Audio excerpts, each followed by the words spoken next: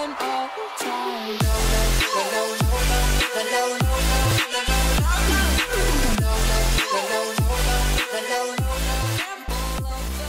So hi again everyone, and this will be the final video for now on the water hyacinth problem that's growing in Hartbeespoort Dam. If you go onto Google and you type that in, you'll see that there is a serious problem there. There's the organization that's busy dealing with the problem at the time, and some links that I want to show you. It's a serious problem. You can see all this nonsense growing on the water. This is by the boat club. You can see these free floating pests on the water. There's some other pages which shows how it's being removed. It's just more and more footage about it, and then I wanted to show you this video. I wanted to show you this, which will give you some explanation as to how the people here has been trying to clear this problem. So let's have a look at this. Alright, so I wanted to show you this video. Let's quickly have a look at it. Basically it explains what's been going on at the dam, and this is when I found out just now after I made the first video and I uploaded it that there is an organization that's busy dealing with it. So let's just show you the intro of the video. The water hyacinth that's currently covering more than 30% of the surface of the Hartbeespoort Dam is the most invasive and rapidly proliferating aquatic weed in the world. For the last 10 years, the Department of Water and Sanitation ran a program, Metsamir, to keep the hyacinth and algae at bay on the dam. However, amidst allegations of corruption, nepotism and infighting, the department abruptly pulled the plug on this otherwise successful program. It's quite typical to expect in South Africa. So here's a gentleman called Graham Pepler. He's going to explain to you what's going on from their side. Many people have communicated with us to say that they've got the solutions, but when we offer them the opportunity to come and harvest here at the Uber Club, they just don't pitch. So what we're doing at the moment is we've got nets from Casper Creer has got some nets from the Hartbeespoort fisheries. We're going to net the hyacinth and maintain it at the shoreline so that the people who come in to harvest it can then easily get it out the water. So you can hear there's a little bit of frustration on his side, and I can understand. You know, people always want to pitch in, and when push comes to shove, everyone's busy with their own stuff. So he's one of the individuals who's tasked with cleaning up the dam. So I'm going to show you just one more part here.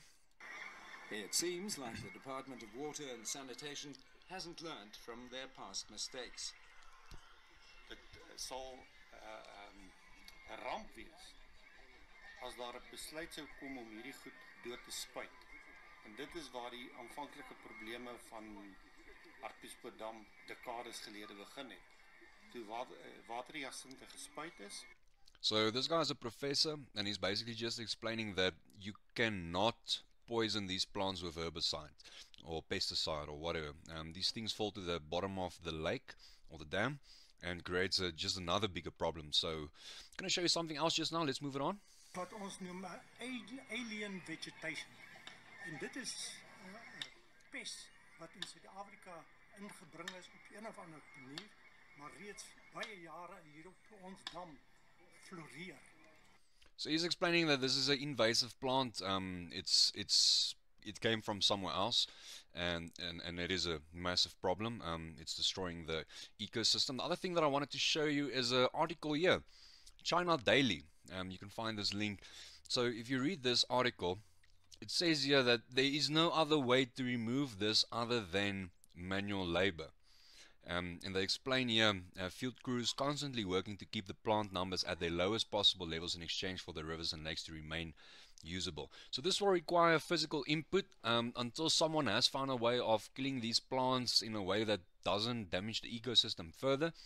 Their other solution is they're growing earthworms and then feeding the hyacinth to the earthworms, or to put shell turtles in the environment so that the shell turtles can eat the plant, and that's about it. Let me show you the group that's dealing with this problem.